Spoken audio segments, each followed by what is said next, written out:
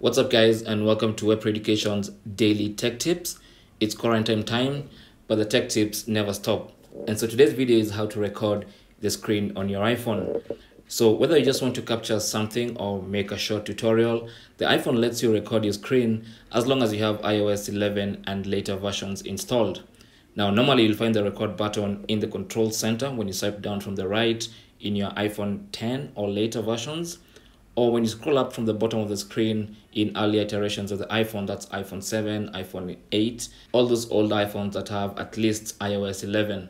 If you can't see the record button in the control center, then you need to add it there, and you can do that by going to settings and then go to control center and then go to customize and then look for screen recording and tap on this plus icon on the left hand side to include it in the control center.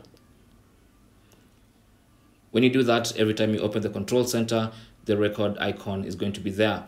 So now to record your screen, tap on the record button and it starts to record on the count of 3. And it records all your actions and swipes and gestures and literally everything happening on your screen. It even records the in-app sounds. So if you're recording a YouTube video or a video in WhatsApp stories or something like that, it's going to capture the sound of that particular video as well. And when you finish recording, simply tap on the red counter in the top left side of your screen and stop recording. And that video will be saved in the Photos app or in your gallery. From there, you can edit and share and do whatever you want to do with that recording. Now, if you're making a tutorial and you need to record your voice and probably other ambient sounds, then you can turn on the microphone by 3D touching the record button just like that, and then turn on the microphone by tapping on that microphone icon right there. And now when you record your screen, you can also record your voice and other surrounding ambient sounds at the same time. This is perfect for sending app navigation instructions and making tutorials. Now for every video you record, iOS gives you a chance to edit. You can crop out the beginning and the end of the videos, try and make it a bit more professional.